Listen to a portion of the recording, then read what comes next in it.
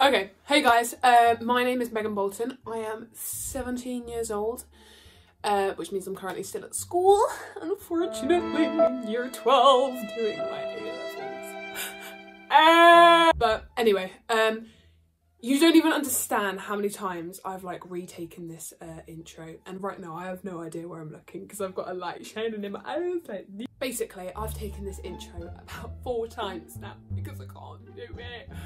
I can't do it. Anyway, for the people that are subscribed to my channel now, you probably would have come from my TikTok or Instagram.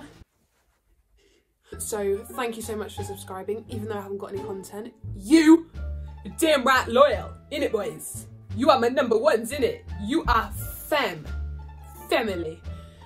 What is this? But yeah, if you know about my YouTube channel, you've probably come from my TikTok or Instagram. So I decided the first vid I'm gonna do, just in case there's, you know, like 3 subscribers that aren't from my Instagram or TikTok. I just wanted to do like an introduction video because I feel like that's really important, especially when someone's new to YouTube, you have no idea who they are. You know, you may follow me on TikTok and have no idea who I am because my whole life is an act. No, I'm joking. Well, I'm not joking. I'm not. Okay, stop!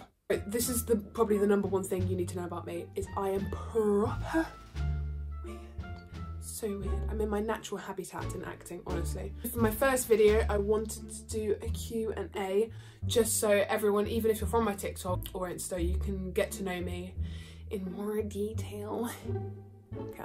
Let's jump straight into the video. I'm not saying that. I'm not saying that. So, first question is, sorry, I'm reading it off my laptop. First question is, when did you start TikTok and how did you get into it? So I started TikTok about 8 months ago. Started it like around my birthday, September.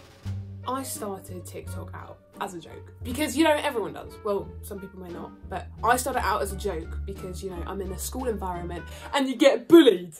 Right? You get bullied if you have TikTok and take it seriously. So I started doing them, like I said, as a joke because I didn't think my account was going to get successful because the likelihood was it wasn't. And then I started doing, if anyone knows this country videos, lip syncing the voice and stuff like that because I absolutely love this country. It's insane. It's so funny. And because I love naturalistic acting. Sorry, I'm so nervous right now. Bruh. So I started to do like a lot of sketches doing this country video. It took a really long time, but the outcome was always quite pleasing for me, just in terms of like watching it back and being satisfied that the lip sync is like on point. Well, some of them are. Yeah, it would honestly, sketches like that would take 40 minutes to an hour to get the lip sync exactly right and to try and get into the character. But yeah, I started doing this country sketches, and then that's how my TikTok kind of started to like blow up a bit. Like I think I went from 3,000 to like 30,000 during the December period. So for me, that was like a massive kind of wake-up call that maybe, you know what, people like this country, people like these sketches, I'll carry on. But then I found that it was quite time consuming. So I decided to switch it up, back it up. Is it that enough? Is it fast or fat enough? Next question is, who are your favourite TikTokers? En mi opinion, I'm gonna hiccup now. Okay, no more. Wait. Okay, wait. Okay. Ah! Lol. My favourite TikTokers are Levi. Pretty sure it's Levi Murphy. I can't remember what his username is. Levi is the best. He is so funny. I also love Eden. Eden's been there for me literally since day 1 on TikTok. Like, I think we started around the same time, but she's an absolute legend. I'll leave their usernames in the description. Okay, so the next question is, would you call yourself an influencer? Do you know what? I don't even know the definition of influencer because I feel like people just go, I'm an influencer. Hey, yeah, I'm an influencer now because I've got some pink pictures. I don't count myself as an influencer in my opinion. You know, my family would say different and maybe friends would say different, but I don't. Okay, so the next question is, why aren't I verified? Sorry, I just spat. Sorry if that hit you guys. So my next question is, what inspired you to do different types of people? I love this question because, you know, you know, it's what I've been asking myself. No, I'm joking. Because I feel like at school, I'm not a judgmental person, but I pick up on the kind of little things and the big things that people show. Like, how people present themselves to me is how I kind of take them. Not take them. Whoa. So I've kind of got the idea of different types of people from the stereotypes, but also I kind of, as a person, pay close attention to detail of people. Literally just in school, friendship groups, literally anywhere, walking in the street. Kind of got the ideas from like your everyday situation. I'm quite like a cringe-worthy person. Like, I cringe at everything. So literally the smallest thing, like my idea for different types of people collecting an award in assembly, one of them was like the person who purposely swishes their hair is like when they walk up to get an award. See, that's something that someone used to do when I was in year 6, and I picked up on it, and I'm pretty sure other people did. And it's those kind of things I remember. And then like just in class, things like really annoy me, and like I just said, things really cringe me out what people do. So if you've got that kind of person that's like, Miss, is there any more homework to do? That really annoys me. Why would you ask for more homework? Why would you ask for homework in the first place? Like, right, so the next question is, how do you, right, this is another thing, just saying, I cannot read, okay? I am honestly so dyslexic. I am so dyslexic. In exams, I have 50% extra time, and then on top of that, a reader who like reads all the questions to me, okay? And when I don't have a reader, so for things like last year in GCSE for English, I received 100% extra time because, yeah, I can't read, okay? So just bear with, thanks. So the next question is, how do you feel being popular on social media, and are you the same person as before fame? I am not famous. I don't feel like I am, and I really don't portray that I am, and I don't act any different at all, especially like during COVID. Like, you know, the only people you've been surrounded by is your family, so you're not gonna act like all big-headed around them being like, oh, I'm famous now, please can we have a Mackey's tonight? Even though we can't get Mackey's, which is really sad. Another question is, have you been recognised in public?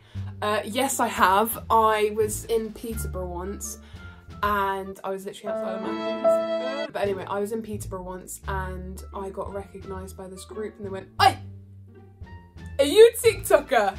And I was like, yeah. But I was so awkward, I just walked away and I felt really bad. I've also been approached when I was in Lincoln as well, and these two lovely girls, they were so sweet. They were like, keep up what you're doing with this country. But yeah. Okay, so my next question is, how do you deal with hate? Right.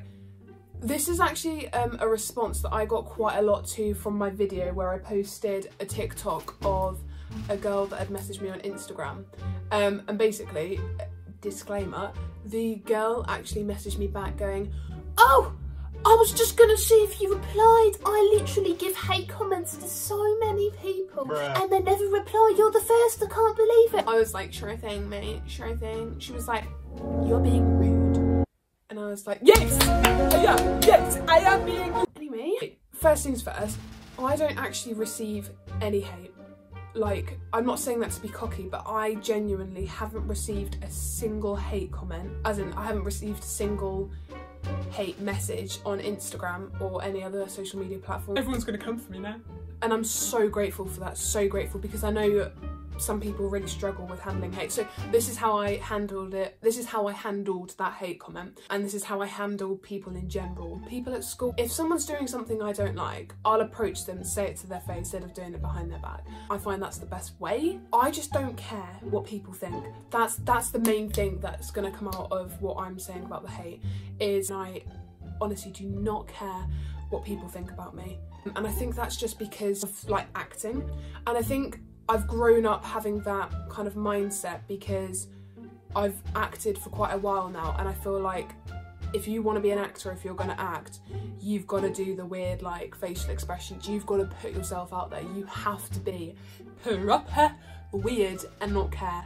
Otherwise, if you kind of start caring, that's going to detriment how you act, how you then talk to people, and it just then piles up. So honestly, number one thing about if you're receiving hate or if someone is giving you at school that you don't like, you just gotta not care what people think. What inspired you to get into acting? Right, Okay, so I'm just gonna give a little acting story just because there's quite a few questions about why. Sorry, I keep moving. I'm sitting on my foot and it really hurts. So basically, here is my story. So when I was in year 3, I did this poetry competition and I came 2nd and I was so proud. The year after that, I came 1st.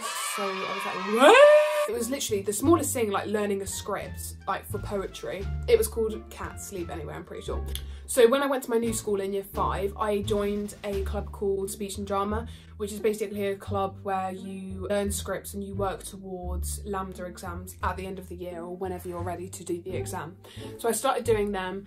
I really hated it at first, not gonna lie. I really did not like it at all, I tell you now, because I hated learning scripts. But then throughout the years of doing it, I received distinctions on every exam I did. And then last year in I can't remember the year, last year, oh man. And then in my grade 6 exam, me and my partner, someone called Chloe, we got 100%. So that was the kind of wake up point for me to kind of think, do you know what, maybe I should be taking acting a bit more seriously. Because I did school plays and stuff like that, but I'd never really gained the confidence to actually take it seriously. So then I auditioned for the National Youth Theatre. But yeah, I auditioned for the National Youth Theatre and this was like a massive step. Like, I did not think I was going to get in, 0 chance. But yeah, literally, I went for the audition and it was insane. Loved it so much. And that was the first time I proper felt that I was surrounded by people as passionate about drama as me, which was crazy. Like, surrounded, like, there was a bunch of weirdos like me in there. And I was like, wait. But anyway. But yeah, I came away from the audition completely thinking, do you know what, I'm not going to get in, I'll definitely try again next year.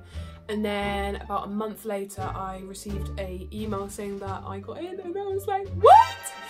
I had the summer course and that was insane. I had that in London. That was probably the biggest wake-up call for me because I was surrounded by, like I just said, a bunch of weirdos like me who shared the same passion as me, and that for me was a massive wake-up call saying this is the kind of industry I want to go into and want to be in. But then I was also surrounded by so many people that had like agents, people have been on Netflix, people have been on CBC, and I was like, what? Well, I've done speech and drama exams. Literally that was the only qualification I had against the people that were doing stuff like that. I was like, okay, do you know what, I need to get an agent. So when I came out of the NYT 2 weeks, I asked my mum and tried to sort out an agent, and I did. I'm now with Acting Kids, and then I've had a few castings with that. I actually got one of the jobs as a Kim Kardashian lookalike. I don't know how that works, but you know, okay. The next question is, have I applied for any TV drama? Okay, answer to that is I haven't specifically applied, but my agent has obviously got me some castings for it.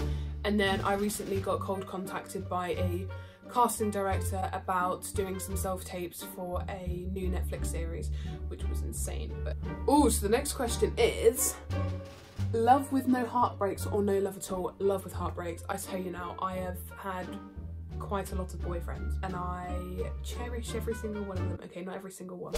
Next question is, do you want kids? If so, what names? I do want kids, I think.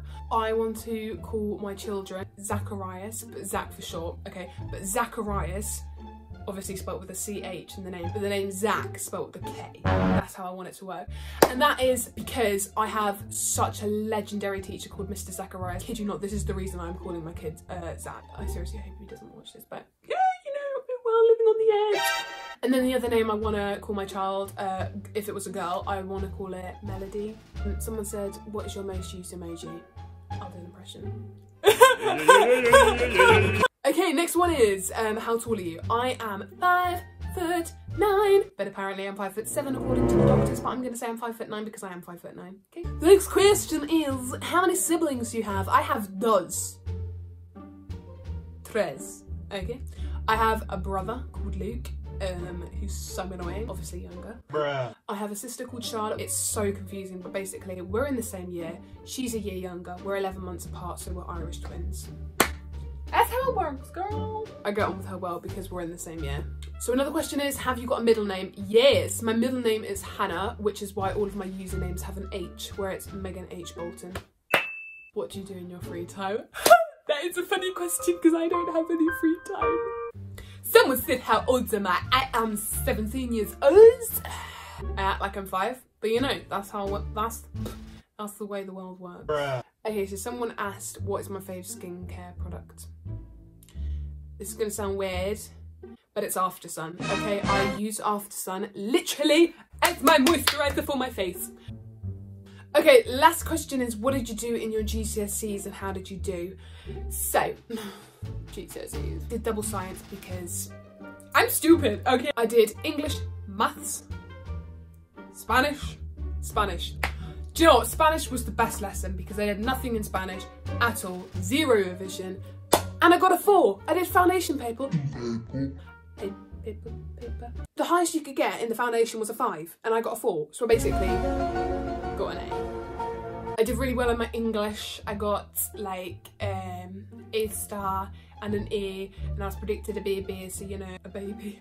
Predicted a baby. I was predicted a B and a B. I did drama and geography. Geography I got an 8.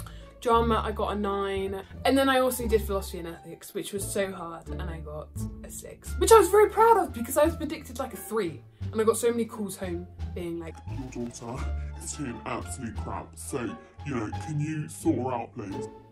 But yeah, those were some of the questions. I didn't get around to doing all of the questions because there was honestly so many. This is my first YouTube video, so it's probably gonna be rubbish, but you know, it's alright. Comment below what kind of YouTube videos you want because I'm gonna do what you guys want. You guys are gonna control my life, okay? But yeah, the main thing you should take from that is I am weird, proper weird, and I don't care what people think about me, alright? I had quite a few suggestions for video ideas, so a lot of them were makeup ideas. I am not a makeup artist, I'm going to tell you that now. I am not a makeup artist, but I'll do maybe some videos on how I like to do my makeup. I had some suggestions. I had some suggestions saying maybe I should do longer versions of my TikToks, so sketches of different types of people doing like a longer version, which is pretty cool. I might do that. A lot of people wanted vlogs of me in my weird house. If I do a vlog, this is just what you're gonna see. Hi guys. Because I just come out with weird noises. Literally, I'll be sitting down having lunch and I'll go okay, so you know. Anyway, thank you so much for watching, guys. I cannot tell you how excited I am to be starting a YouTube channel. But I am so nervous at the same time, so please be nice. But yeah, please click that subscribe button and also follow my social medias below, okay? I love you all so much.